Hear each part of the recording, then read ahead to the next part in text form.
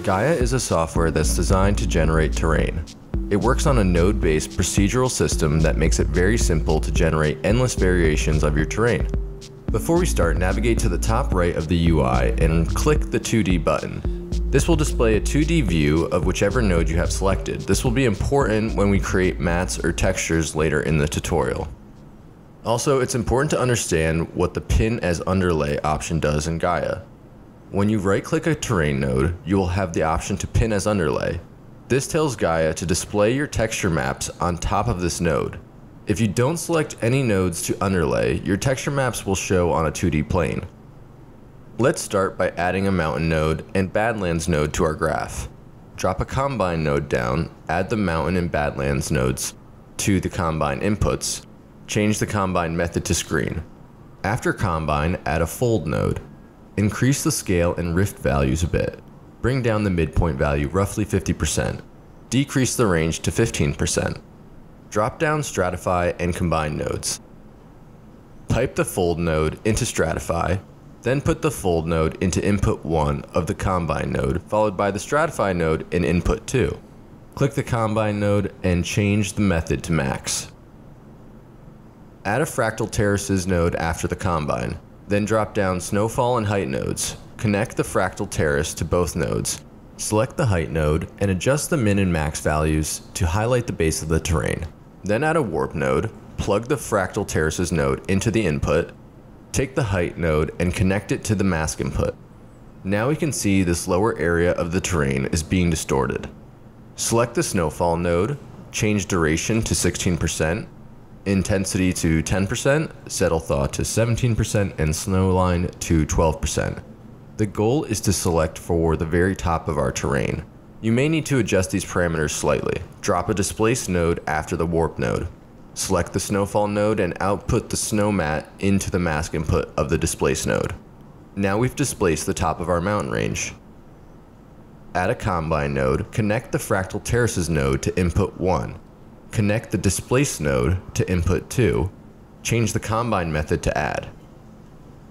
After the combine, create an erosion node. Adjust the duration to 8%. Increase random sedimentation to 65%. Under selective processing, change the area effect to precipitation amount and bias type to altitude. Increase the bias to 90%. Add a fractal terraces node after the erosion. We lost some of the terracing detail after our erosion, and I want to add some of that back in. Select our previous fractal terraces node and connect the layers output to the new fractal terraces mask input. This will reinforce the terracing we had before our erosion. Create a copy of the erosion node and add it after the fractal terraces. Adjust the rock softness to 5%. Connect the erosion node to an absolute node. The absolute node takes your terrain object and turns the height values into absolute values depending on the threshold parameter. Adjust the threshold to a value that selects for the upper half of the terrain. The lower the threshold value, the more of the terrain it will select. At the bottom of the Properties panel, click Blur and increase it to 5. Now we've created a mask for our terrain based on height. Add a rocky node next to the absolute node. Change the style to B, size to 59%, small rocks to 80%, and breakage to 80%. We're going to use this node to add some detail to the upper half of our terrain. Add a combine node and connect the last erosion node to input 1.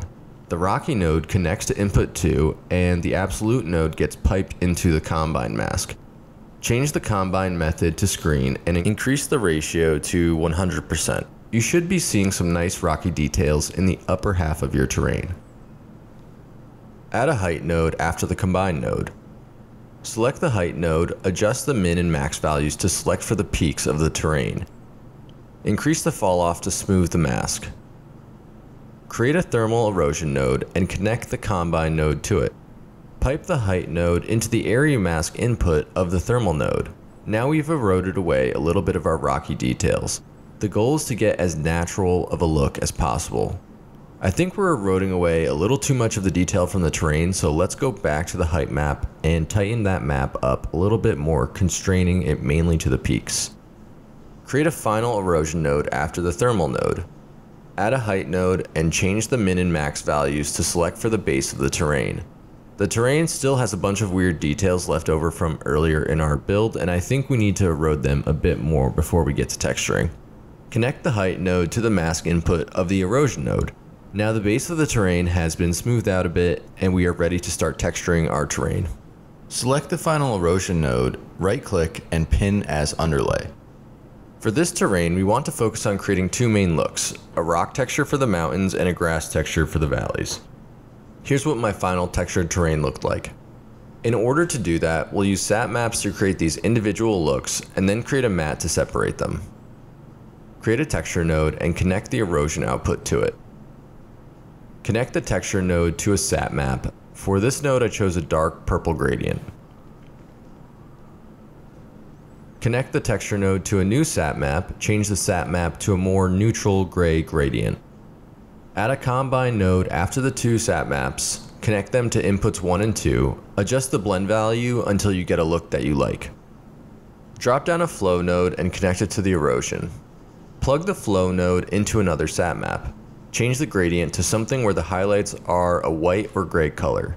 You can use the reverse option to flip the gradient around and get the desired results. Create another combine node, connect the second sap map and the flow sap map to the new combine node. Now let's work on creating the grass texture. Take the first texture node we created and use it to produce two new sap maps. Change the library for both to be green and pick a different gradient for each. Combine the two sap maps with a new combine node. Rename the rock combine node rock diffuse and the grass combine node grass diffuse.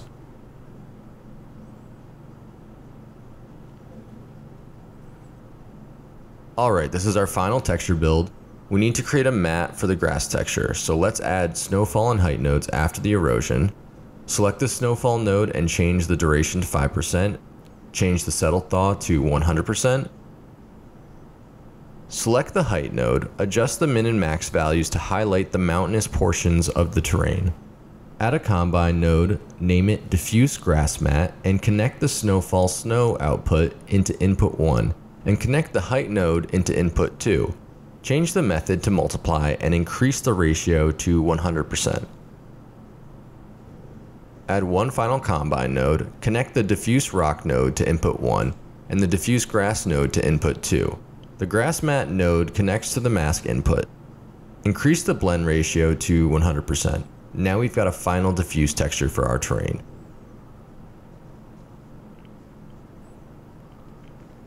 Alright, it's time to get our terrain ready for export. First, let's add measure and detail nodes after the final erosion. Select the detail node and click the equalizer button at the bottom of the properties panel. The detail node will generate a texture map with details we can use as a bump map later in Cinema. Now we need to select the nodes in our graph that we want to mark for export. To mark a node for export, right-click it and select Mark for Export, or use the keyboard shortcut F3. In our graph, mark the following nodes for export: measure, diffuse main, diffuse rock, diffuse grass mat, flow map, and the details map. Select the build tab to the right of the properties tab. It will list all of the nodes you've selected for output. For this tutorial, I'm going to keep the resolution to 2048, but you can also increase that parameter to raise the resolution of your mesh. It will just take a little longer to build. Under options, change the range parameter to raw. This will make sure that the height of the terrain is accurate once we import it into Cinema. Change the build destination to a location where you want your terrain files to save to. Finally, hit start build and save your terrain files. Now you can import these terrain files into your 3D application of choice.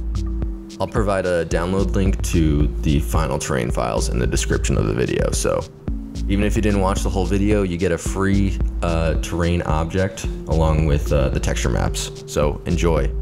If you liked the video, please hit subscribe, and I will see you in the next tutorial.